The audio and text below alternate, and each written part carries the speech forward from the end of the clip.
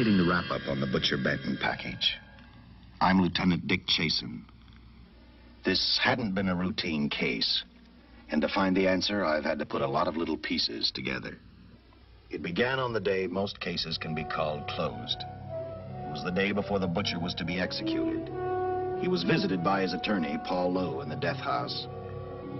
It was at this first meeting the Butcher Benton case took its first switch. Well, that's it, Butcher. The evidence against you was so strong, the government turned down your appeal. You're a rotten liar, Lowe. You started railroading me from the beginning of the trial. And now you're still trying to throw me curves. Look, I don't blame you for being edgy, but get this straight. I didn't double-cross you. I never worked harder for a client. You mean you never worked harder for a client to get him sentenced? You're a fool, Butcher. If you hadn't tried to double-cross Squeamy Ellis and Joe Marcelli, they wouldn't have turned state's evidence against you. But you had to get greedy. You wanted to keep the whole $600,000 for yourself. Well, the boys got sore, and I don't blame them. It was all your idea. You planned the whole job. You hired us. When you found out I'd staged the money, you decided it was time for me to die. You got those 2 crumbs to turn state's evidence on me. You stinking rotten mouthpiece. We both know that isn't true, Butcher. Now, look, what's the sense in not giving me the money? It's not going to do you any good. Well, I'll have the satisfaction of knowing that none of you 3 crumbs are going to spend it. What about Eva? Don't you owe her something? You tell me where the money is, I'll see that she gets your share. I've got a different idea. I'm going to kill you and Squeamy and Joe. And I'll take care of Eva myself. You thick-headed ape, you're going to die tomorrow. Remember what I said. I'm going to get you. All 3 of you. Even for you, Butcher, that'd be quite a trick. So long, dead man. Remember what I said. I'm going to kill you. All 3 of you.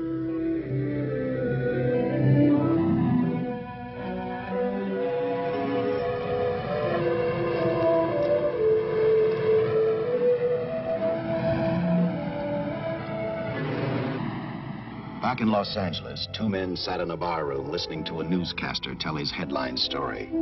He played up big the butcher's threat to kill Paul Lowe, Squeamy Ellis, and Joe Marcelli for their having turned state's evidence against him. Squeamy Ellis didn't seem happy over the butcher's threat. Neither did Joe Marcelli. But they had figured, once a dead man, always a dead man. But this was one time everyone was in for a surprise, including the entire police department.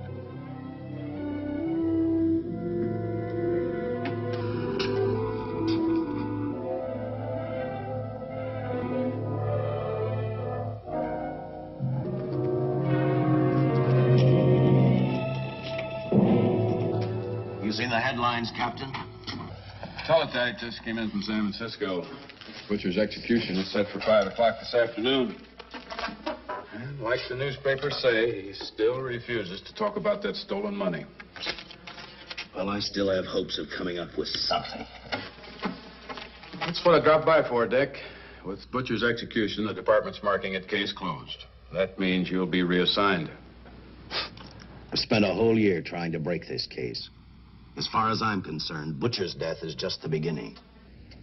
Of course, I can't prove it, but I think that Paul Lowe was the top man. And even though I have to keep working on it while off duty, I'm going to get Lowe, Squeamy Ellis, and Joe Marcelli. Okay, Lieutenant. Officially, I've taken you off of the case. Unofficially, I wish you luck.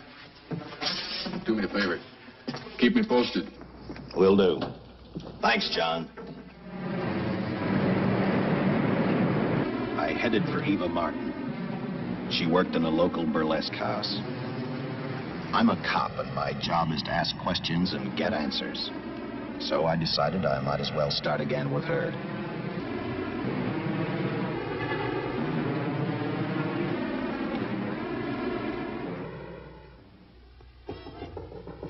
Come in.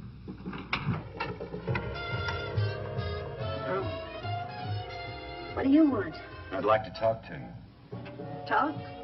You're a cop, aren't you? That's a good question. I can't even find a 3-ton armored car, let alone the $600,000. And I've been on the case a year. I've told you, and I've told you, and I've told you. I don't know anything about the money. I never did. Benton's gonna be dead in a little while. I thought it might make a difference. I never knew anything about the money. Call me dumb. I didn't even know Charles was in the rackets until the trial. I'll take it easy, kid. You're on, Eva.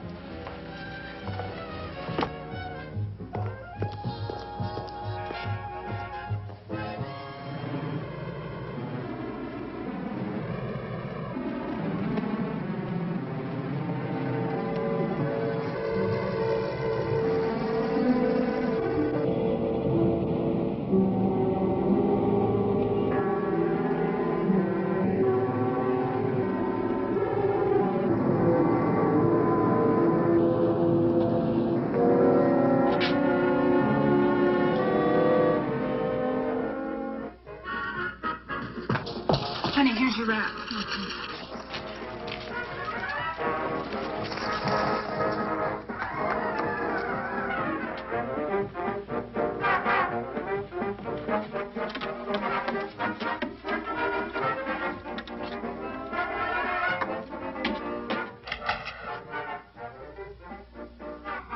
A few moments ago, Butcher Benton, without revealing the whereabouts of the $600,000 stolen in the armored car holdup, paid for his crimes against society in the gas chamber at San Quentin.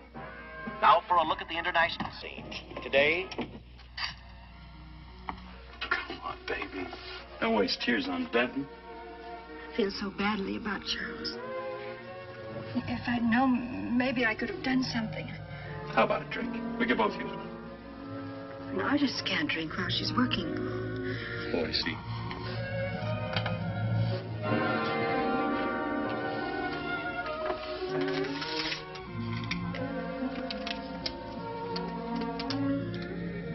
What's that?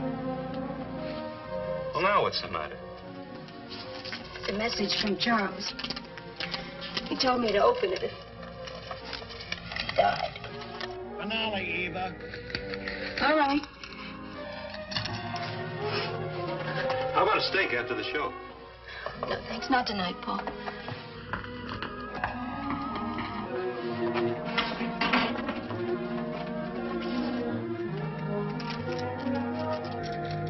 I didn't find out until much later that Paul Lowe, in opening the letter the butcher had given Eva, found a map outlining a section of the city sewer system. And clearly identified was the spot where the butcher had hidden the stolen payroll. He replaced it with a $50 bill. Well, I guess he figured $50 to gain $600,000 was not a bad day's work.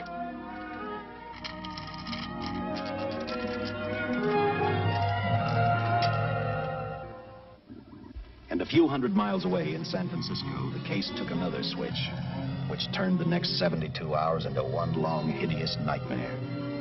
Dr. Bradshaw, a distinguished biochemist, was making preparations for a final experiment which he hoped would lead the way to a cure for cancer. He'd been successful with laboratory animals. The last step called for a human body. And Dr. Bradshaw's assistant quickly made a deal with a local mortuary and returned to the laboratory with the dead body of Butcher Benton.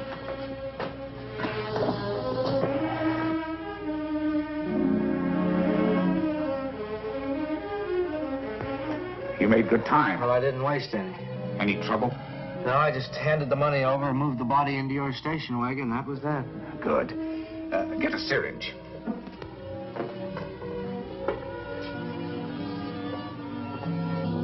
He's in good shape. Well, I hope so. We'll get other blood samples later. We'll run this one through fast. Right. Now wheel him into the machine and then raise him. Right.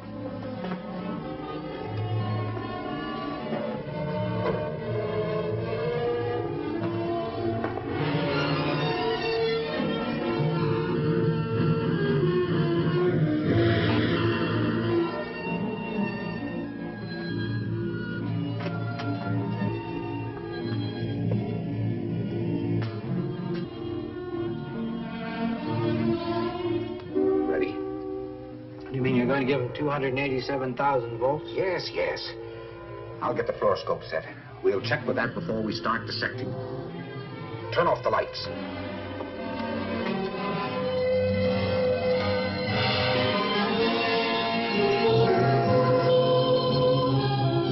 There you are, old boy. If you respond properly and my theory is sound, you'll be more famous dead than alive. Throw the switch.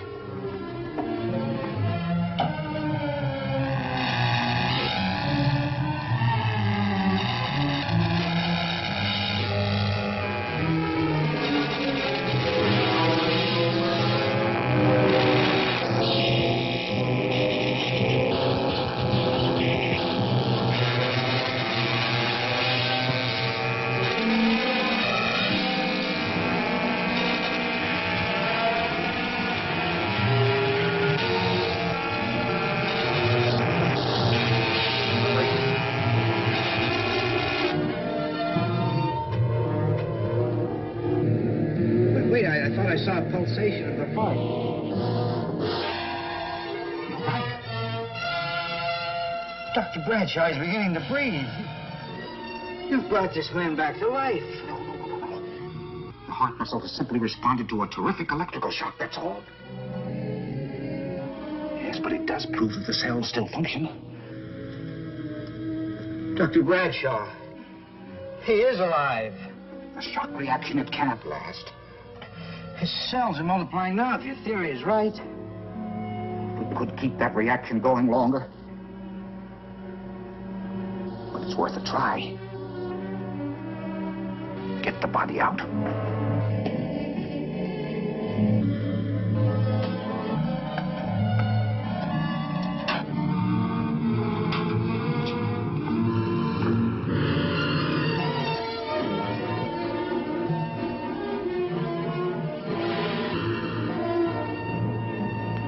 Get some adrenaline from the supply room. Some amyl nitrite, too. Hurry, hurry.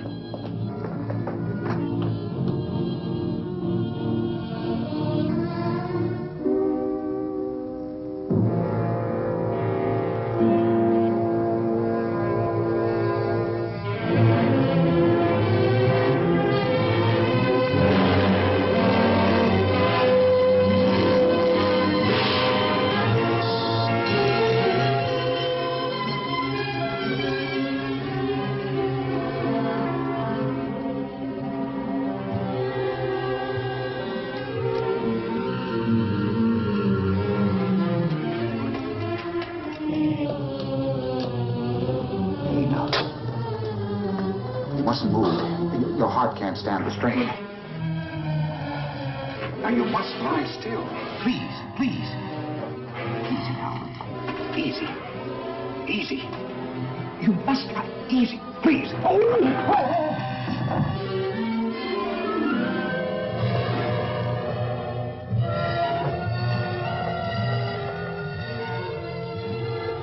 Dr. Bradshaw's experiment had given life back to the butcher.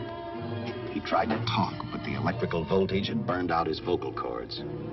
Yet it hadn't destroyed his brain. He knew who he was. He knew who he hated. As he stumbled about the room, I think he thought only about one: kill Lowe, Squeamy, and Joe Marcelli. The tremendous electrical voltage that Dr. Bradshaw had given the butcher had increased his cellular structure to the point where he was no longer a man. Dr. Bradshaw's experiment had created a vicious, brutal animal with an almost inconceivable amount of strength. Dr. Bradshaw must have believed the butcher's regained life would last for only a few minutes. Therefore, instead of calling for help, the doctor decided to handle his creation alone. Now, easy, Benton. Just relax. I'm a doctor. I want to try to help you. Do you understand me? You're in my laboratory. The execution was carried out and you were declared dead. I tried an experiment on you and brought you back to life, although I didn't intend that. Now, you've had a great shock. Now come and sit down. Now, be quiet. Now, come and sit down. Take it easy. That's the boy. That's it.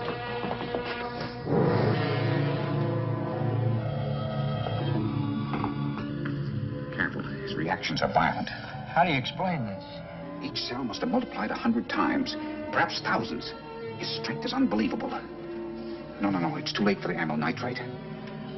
I want to get some blood samples. Make some tests on him, find out what's happened. Get me a syringe.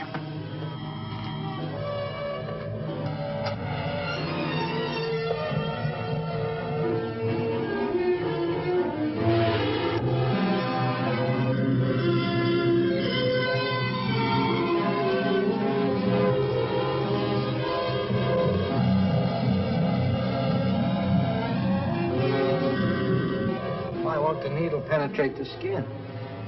Tissue must be really a solid mass of cells. How are we going to get the blood sample? Surgically, perhaps. Now, take it easy. You can't leave here now. I'm responsible for your being alive.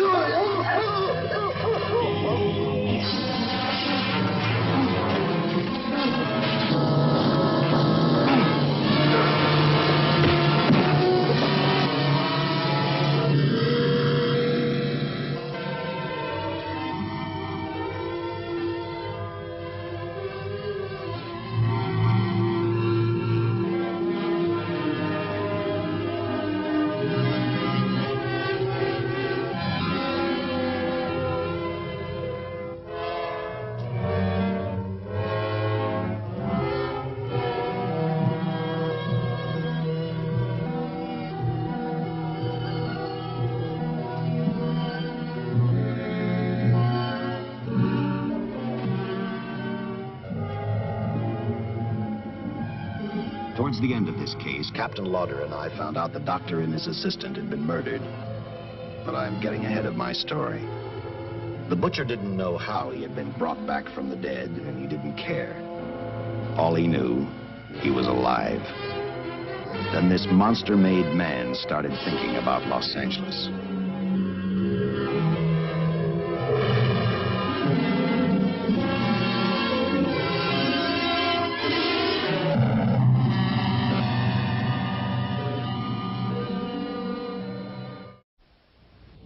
On that very night back in Los Angeles, I decided to stop playing detective for a little while.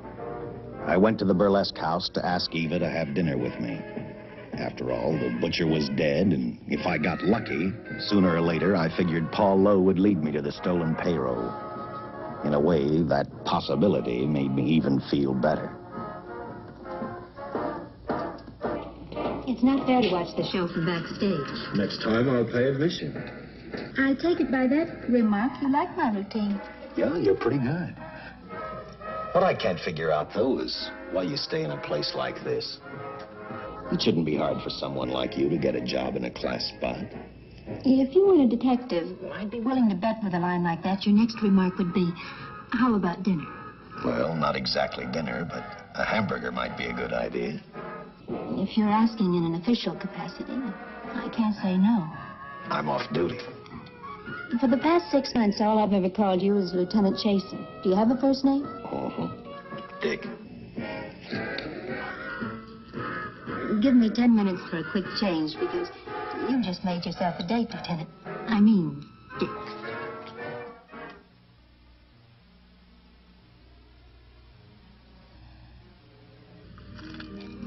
Know something, Dick?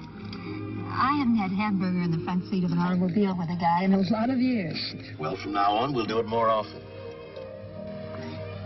It's funny. I always figured a policeman wasn't really a human being. I mean, unless he was arresting someone or trying to solve a case, he was unhappy. Shows you how wrong you are. In fact, everyone on the force gets fed up occasionally with the job they do. Maybe we're more human than anyone else.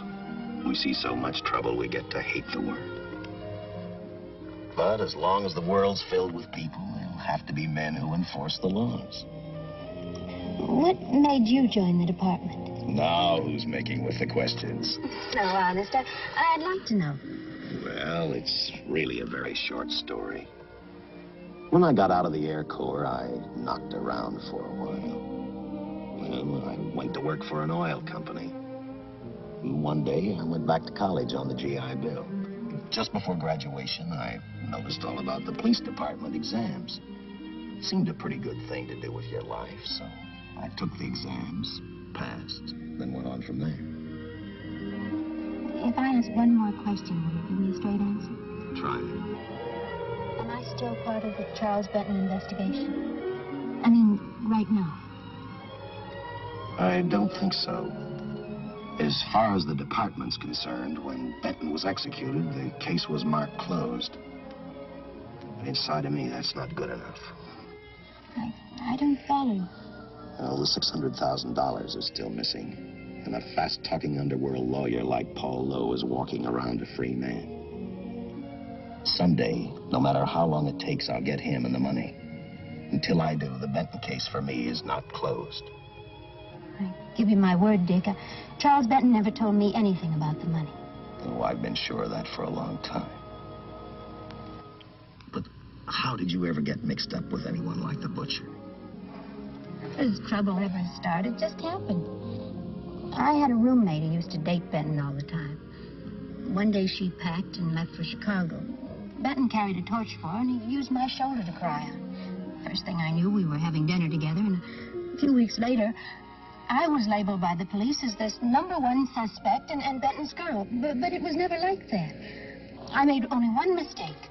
I felt sorry for him. You mean, until he was arrested for the robbery and the killing, you had no idea how he earned a living? I know this was going to sound crazy, but I only went out with Benton a couple of times. And all we ever talked about was Madge, my old roommate. The last time I saw him, he tried to get too friendly, and that's when I told him he had the wrong girl. But like I said, I'd already made my mistake. What about the burlesque house? How do you two fit together? You sound like a lot of other people. I left a small town a couple of years ago because I won a beauty contest, and the first prize was a screen test. After which, nothing happened? That's right. Only, it was pretty rough. And then one day I read an ad about girls wanted for a burlesque show. I auditioned and I got the job. And you know something? It's like any other job. If you're looking for trouble, you can find it even in a schoolroom. Well, when the screen test didn't work out, though, why didn't you go on home? Well, first you have to have a home to go back to. My folks are dead, so Los Angeles was as good as any place else. I don't know about you, but I do 8 shows a day, and at this hour I'm bushed. I know what you mean. Mind if I drive you home? No. And I'll tell you something else. I haven't minded anything about tonight. Not even the hamburger. I kept playing tag with Lowe. He made 4 telephone calls. 3 of them didn't interest me, but one did. The one to Joe Marcelli. I watched Joe head for his meeting with Lowe, and for some unknown reason, I began to get the feeling that this case was finally about to explode in my favor. You see what I mean? Well, look at that, will you? I seen him stagger on 2 legs, but he's doing it on 4. Shut up, you flea bag. Well, look who's calling names. At least I ain't a squealer, a stoolie. I warned you before. All right, Harry, that's enough. I'll take care of him. I want to talk to him. Okay, Mr. Lowe. With any future business you've got with this psycho, take care of it upstairs in your office. He keeps showing around here, sooner or later he's going to get slugged, cripple or no cripple. All right, shut up, Jim. Sit down.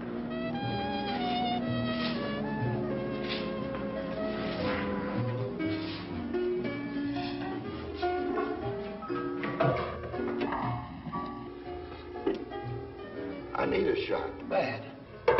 You'll get one after I talk to you. You sober enough to understand? Yeah, I run out of dough. No wonder. Look at you. You used to be the best torch man in town. Now I don't think you could crack a safe if you knew the combination. No jobs. Nobody wants me since I turned stakes on Benton. That's your doing. You told me. All right, quit crying. I got a job for you. If you can stay off that stuff long enough. You know I can if I've got a job. How much? What is it?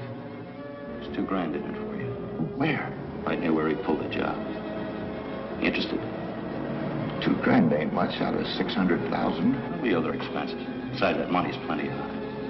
Now, you want it or do I get another boy? I'll do it. How soon do you want me to go to work? Set it up for tomorrow night. Call me before noon. I'm going to the races. 1. And that's all the job's over.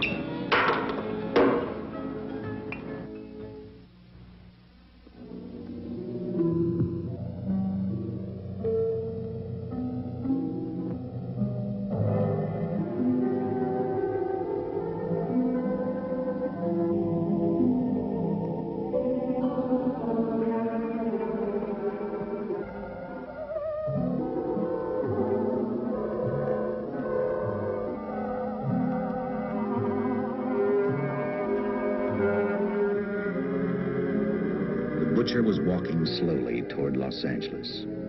He'd traveled through wooded hills to prevent being seen by anyone. Finally, he came to a quiet road. He stopped to get his bearings. And then he saw her. He saw something else. An automobile. For the butcher, that rang a bell. With a car, he knew by the next afternoon he'd be in Los Angeles in plenty of time to catch up with the 3 men who had double-crossed him.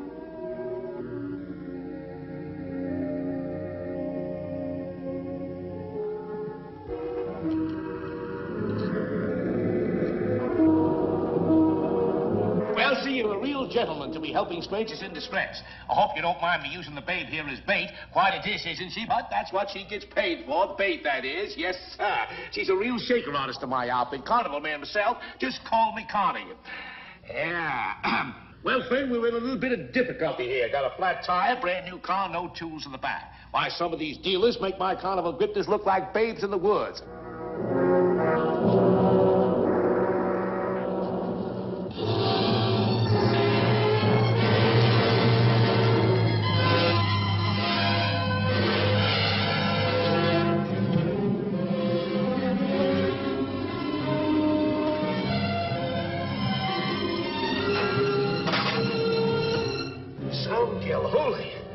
Say, who you with, friend? Let it down. Let it down. No matter who you with, friend, believe me, I can do better for both of us. I'll make a fortune for the both of us.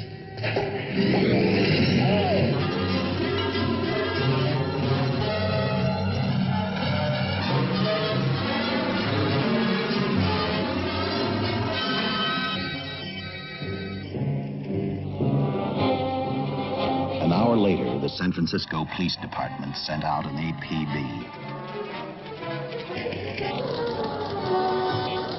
Squads were sent to various parts of the countryside.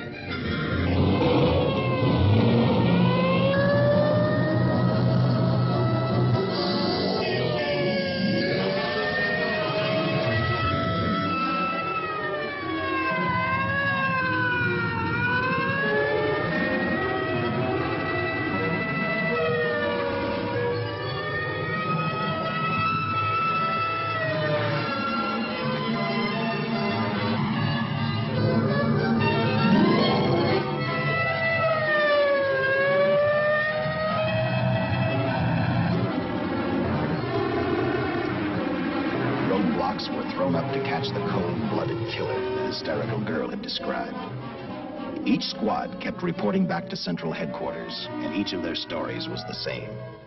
So far, none of them had spotted the car the killer was driving. Orders were given to shoot to kill, because from the girls' further accounts, they realized they were dealing with a maniac.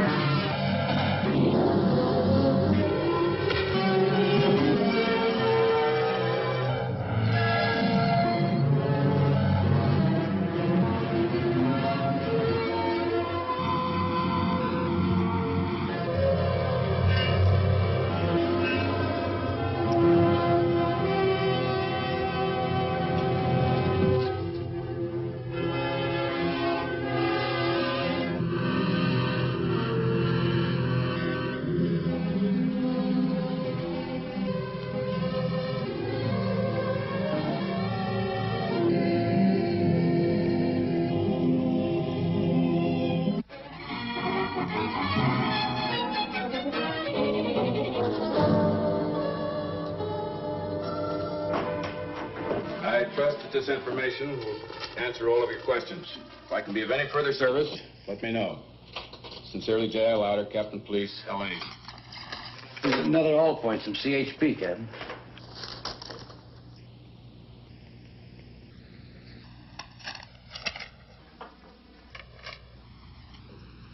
These reports sound like they come from a bunch of loonies.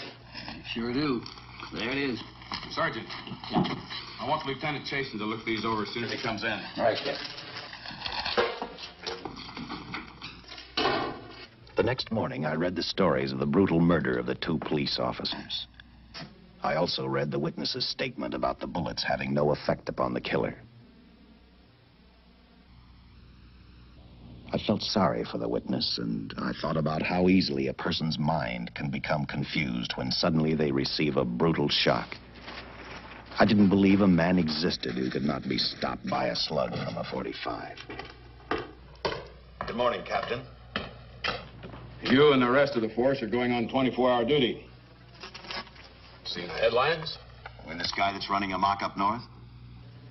The latest report, he's killed 2 police officers. Made a getaway in a green coupe heading south. I've got a hunch this killer's going to be our baby. He could be in town right now. Yeah. You better get started, Lieutenant. Okay. Any new leads on that holdup money? I think the girl can probably be counted out. If any of the others are wise, they're keeping mighty quiet. Let it ride for now. The whole force is going to be on the spot until we catch this killer. The newspapers will have a field day.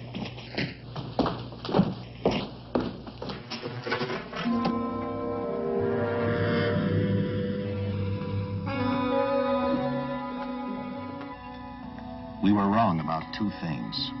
The killer was already in our city, and we didn't know he was Butcher Benton. He headed straight for Eva Martin.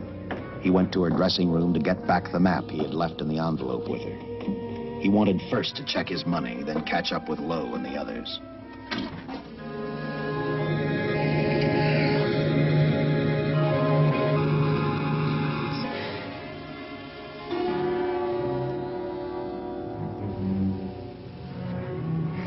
Can't be.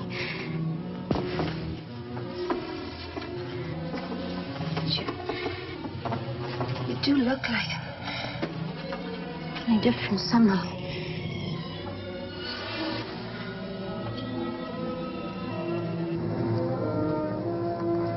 It is you. Why didn't somebody tell me? What's happened, Charles? Those look like bullet holes. Are they?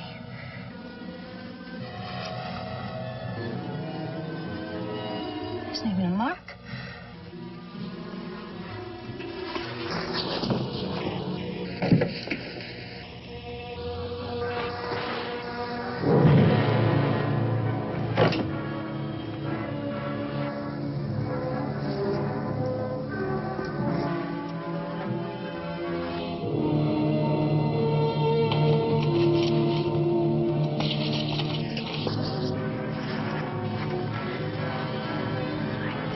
I opened it like you told me, and I found the $50. I didn't know why you left him. Paul didn't know why he was here.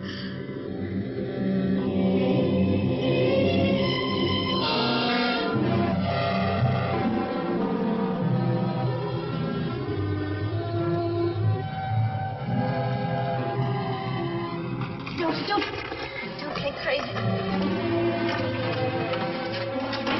The name of Paul triggered his hate.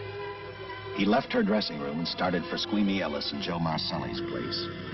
Because he knew, with them out of the way, Paul Lowe couldn't open the strong box where the money was hidden. He thought of Squeamy and Joe first. He was saving Paul Lowe for last.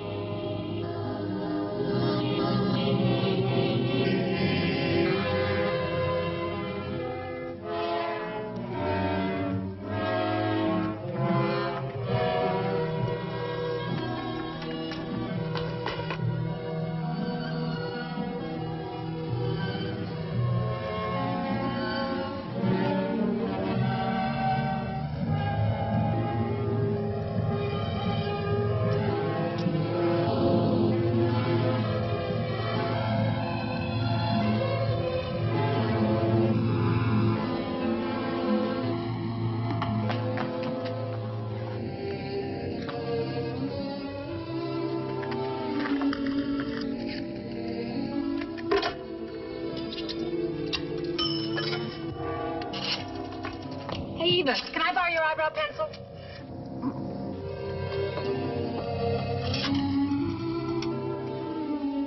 Operator, get me police headquarters. Lieutenant Chasen, please. When do you expect him? Well, tell him Charles Benton is alive, and even bullets can't stop him. I'm not crazy. Just say you're a friend of Charles. He'll know.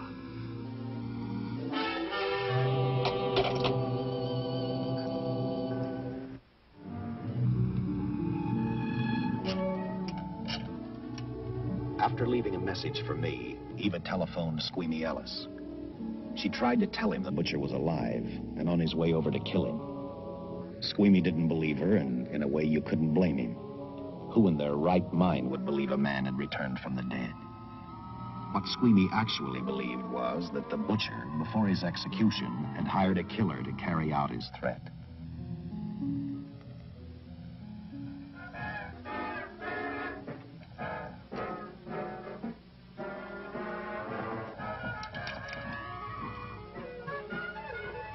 You sick? What? You don't look so good to me. 10 minutes, Eva. All right. Say, Eva, I could take over the matinee trick for you. What? It's easy. Sit, Eva. I can do it. Stub-up-to-do-do-do. Oh, on. Francine, I just thought of something. Yeah? Eva agreed to let Francine do the show. She hoped she'd be able to interrupt the butcher before he arrived at Squeamy's hotel. Or, failing that, at least be able to warn him to stay out of sight. You wanted me, Captain? Yeah, I just had a rundown on those fingerprints of the stolen car up north. We got nothing on the driver who was killed or the woman with him. Take a good look at these. There's something funny about these. Yeah. The boys in the lab can't figure it out either. Those are the killers. They were found on the steering wheel. Looked like they'd been stamped in with a steel die. They sure do. These are Butcher Benton's. What? They look the same to me. How do the lab boys explain that? They don't. Their best guess is a twin brother. An identical twin could have the same pattern of whorls with only slight variations. Ever hear of the butcher having a twin brother? No. Even if he did, it wouldn't explain these freak prints. You didn't pick up your message, Lieutenant. Some wacky dame calls you. And she says Charles Benton is alive. And bullets won't stop him. If we buy the twin theory. Who was she? Where'd she see him? Well, she wouldn't leave her name. Sounded kind of hysterical to me. Said she was a friend of the butcher's. Eva Martin. Get over to the Follies and see what that girl knows. Yeah. Some guys have all the luck. I never drew an assignment to the Follies.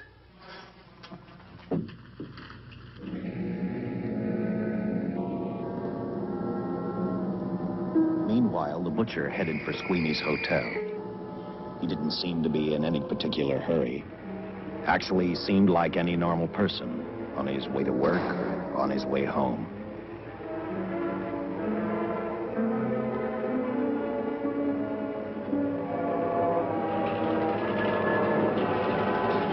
He rode up Angel's Flight, arrived at the top, scanned the hotel building, and then noticed the only exit from Squeamy's apartment, a fire escape.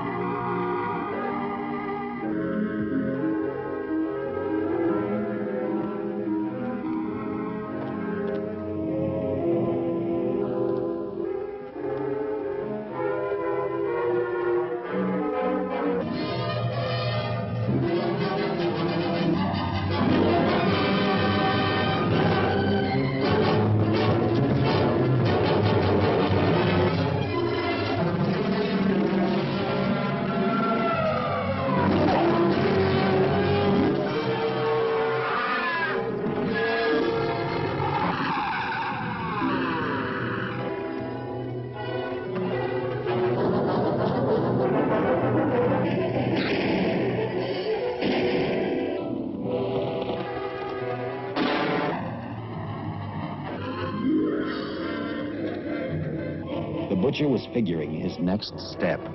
And as he looked at the dead cop, he thought about Paul Lowe, the next man on his list. Seen Joe Marcelli? Not since last night when I told him I didn't want him around here no more. Give me a shot.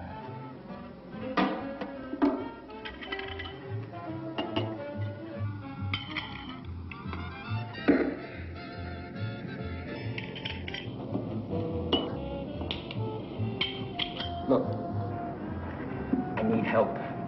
Just found out that Benton's hired a killer to get me. He's after Joe, too. Well, then drink up and get out. I don't want no trouble around my place. You're a real pal. Drink up and get out, I said.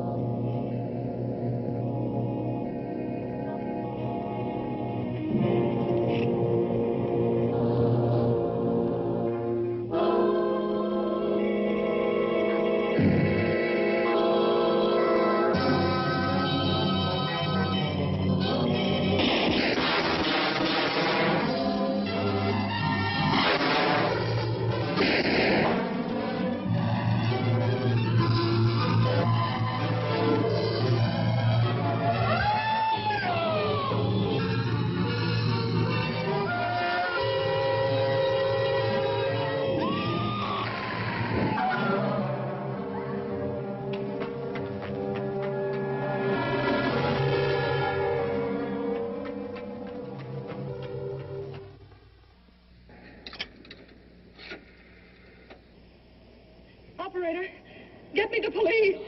Police! Yes!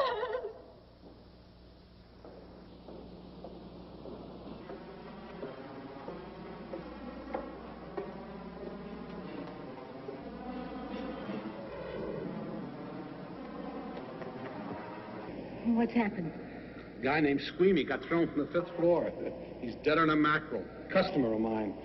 You mean Squeamy Ellis? Yeah, that's it. Just Squeamy. No one else was killed. Ain't one enough?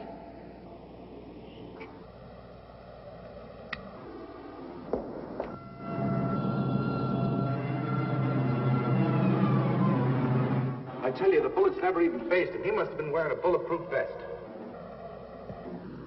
God help us when the papers get a hold of this. Keep an officer on duty here till you hear from me.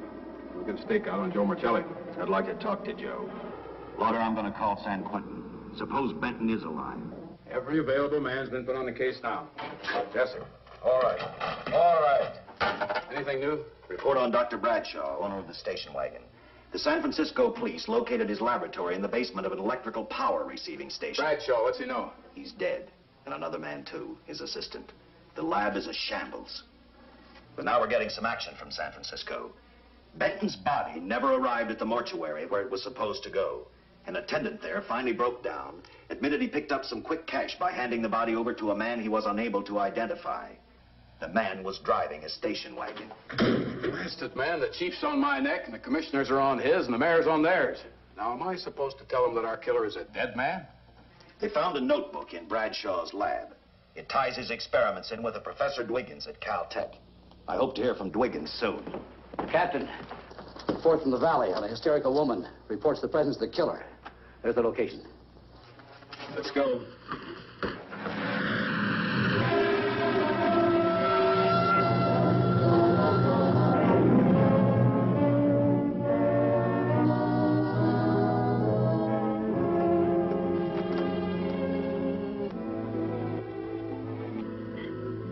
You and your boyfriend had a little fight, and he got out of the car to take a walk. You noticed as he walked down toward the sump area in the direction where you'd seen those lights a short while before. What happened then, miss? Please try to tell us. Well, I just sat there. A few minutes, I guess. I was pretty mad. Then there was a loud crash, like heavy metal, sort of, from down here. I got out of the car to get a better look. I heard Jimmy cry out something. I couldn't make out the words. Then down here, in a patch of light, was Jimmy. And coming toward him was this man. Big man. Lifted Jimmy up over his head like he didn't weigh a thing. Jimmy screamed. Just once. Before he broke Jimmy's back. I heard it snap. That far away. And I started running till I found this house. They let me use the phone. Thank you, mate. We'll see that you get right now. O'Malley, see that the young lady gets home all right. Paul Lowe, while driving to his office, heard a radio commentator report the murder of Joe Marcelli. And what shocked him most was when the broadcast identified the killer as possibly being the butcher. Lowe headed straight for Eva Martin at the burlesque theater. Oh, you gave me a start, Mr. Lowe. What are you doing here? Where's Eva? Oh, I'm taking her place. I'm going to wear her costumes. What's it to you? I asked you, where's Eva? Hey, don't get physical. Well, what's your tone of voice, Buster? I told you. Little Eva isn't here. I can see that for myself. Where is she? She's at police headquarters. That's where she is. Yes, sir. No, sir. Captain Lauder's still with the mayor. The killer dropped out of sight. He was last seen in the Hollywood area. Yes, sir. We know he's dangerous. Every angle's being covered. Yes, sir. I'll tell him.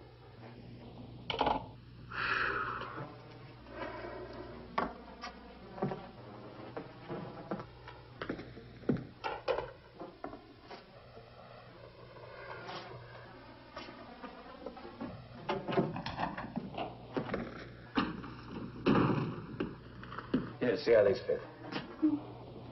Low heels. I'm sorry. It's the best our wardrobe department can afford. Any idea how soon the captain will be back? Now, look, I'm going to see the captain. I'll have to wait here all night. Oh, Charles killed Squeamy and Joe. Joe, too? Benton? He's alive. I saw him, but nobody will believe me. I'm checking it. My guess is whoever killed them is on the trail of the money load. Now, maybe you better start talking if you know anything about it. I don't know anything. Did the butcher have a brother? Oh, no brother. It was Charles. I saw the tattoo on his arm. Look, I demand police protection. Where's the money, Lowe? You heard me. I demand protection. I know my rights. We put stakeouts on your office and home. Well, that's not enough. It's enough as far as we're concerned.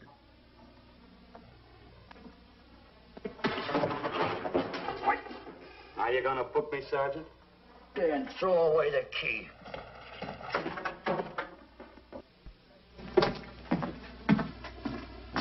Thank you. Come up with anything yet, Dick? Oh, we've checked every hotel, motel, and rooming house in town. We've run a cross-check on every hangout Butcher ever used. Net results, blank. This is incredible. We not only discover a dead man turned killer, but it's beginning to look like he plays ghost, too. He's somewhere in this city, and if we have to take it apart brick by brick, we've got to get him. I may be way off, but I think Paul Lowe could tell us a lot. Maybe. That's a cinch he's not going to. Well, suppose he had no alternative. You better grab some coffee. Your mind's beginning to play tricks on you. No, now, wait a minute. When Lowe came to us for police protection, it was because he was scared stiff the Butcher would add him to the list of Squeamy Ellis and Joe Marcelli. Go on. It figures, too. When he slugged the sergeant, he knew we'd book him right away. Oh, this Lowe's a pretty cute character. But we can play the same game. You mean we'll threaten to release him? Well, not exactly. You tell him you realize that he was excited, that throwing the punch was accidental. Tell him we're not going to make a charge, that he's completely released. Lieutenant, you know we can't do that. Lowell made his first mistake when he hit the sergeant, and that'll get him a year. As far as the department's concerned, at least it's a small victory. If my hunch is right, Lowe won't want to be on the streets with the Butcher looking for him. And he may talk, and talk a lot. Enough maybe for us to get rid of him permanently. Even lead us to the Butcher. If he's frightened enough, that might work. But if it doesn't... No, Dick, I'm not going to release him. I want him out of my way so bad I can taste it, but not bad enough to be responsible for getting him killed. The good thing about that, Captain, is the fact we know it, but Lowe doesn't. Let's give it a try. All right, Lowe. Come on out.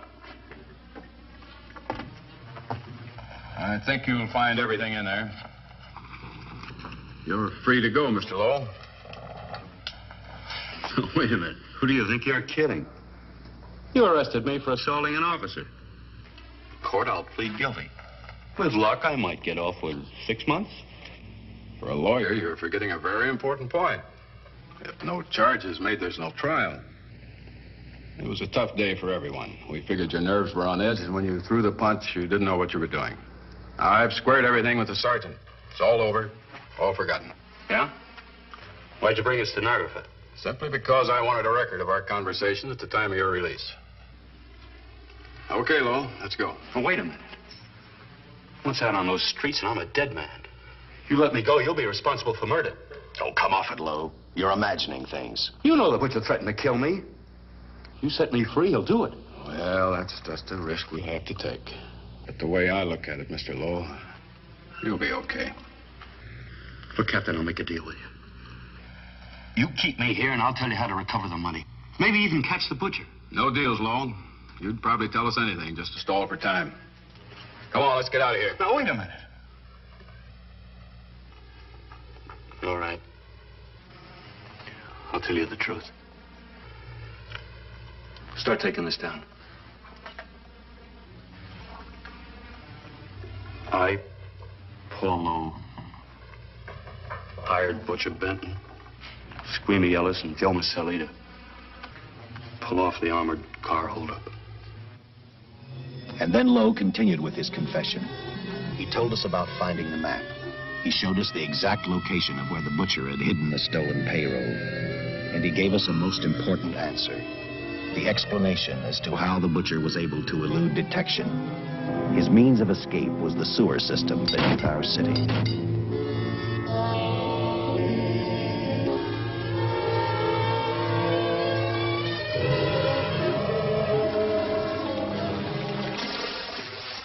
The department went to work fast.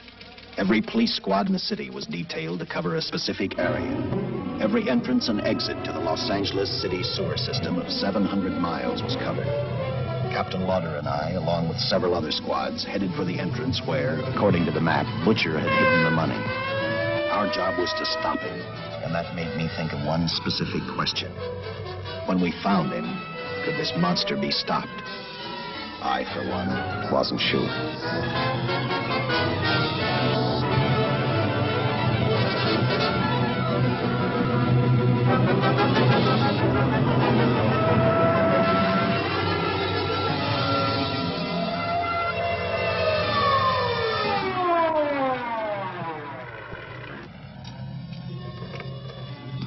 Everything all set, Lieutenant? City engineers mapped out each possible exit. A squad of officers are spotted at every point. If the butcher can be caught, now's the time. Well, after I talked to Caltech, I called on the fire department for a little help. The professors thought a flamethrower might stop him. Flamethrower? I suppose our boys have had a chance to join our squads by now. See, we have one with us here. Have you thought about what'll happen if this doesn't work? No. I've been praying too hard that it will work.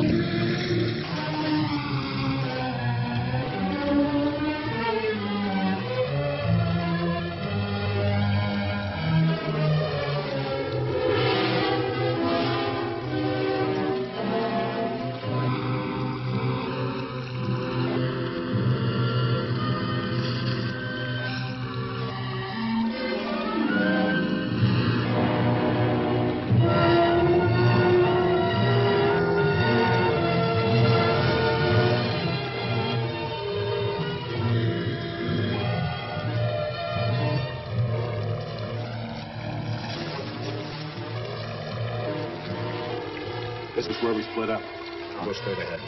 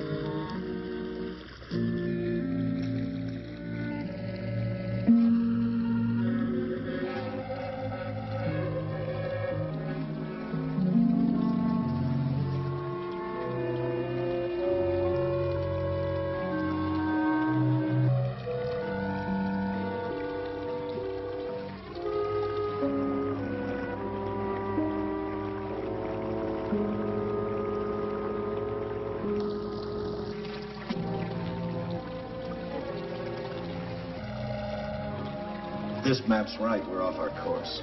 We'll have to backtrack.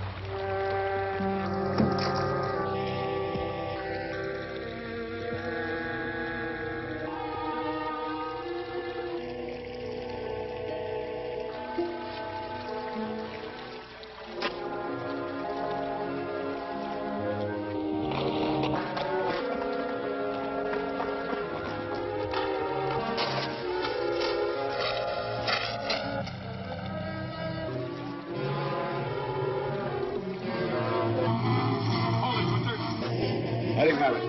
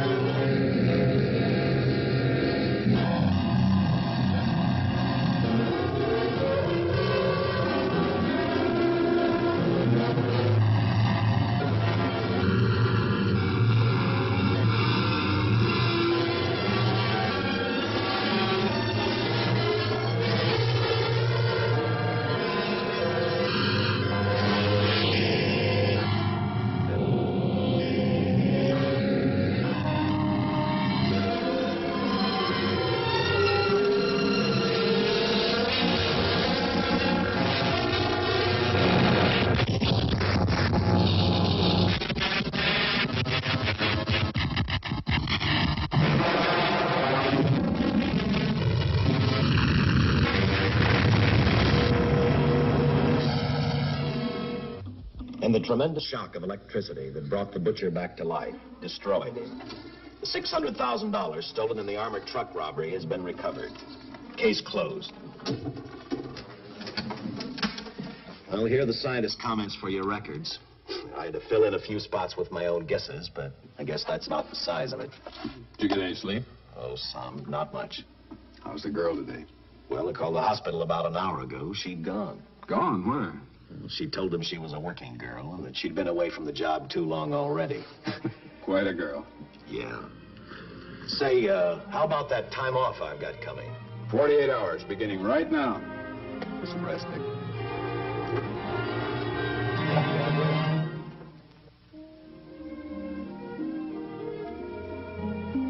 You know something, Dick? The past 72 hours seem like a bad dream.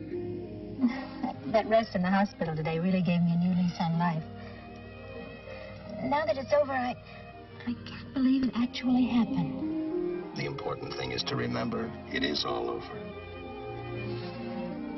I suppose you'll be assigned to another case. Now I'll have to give up hamburgers in the front seat of the car for steaks in a restaurant. No, I've thought about that. In fact, I decided to do something about it. I started by talking the captain into a short holiday. And just about an hour ago, I got you fired. What? What did you do that for? I figured that being my wife would take up all of your time. Even if I wanted to say no, I couldn't. You're not supposed to say no to a detective. I figured that, too.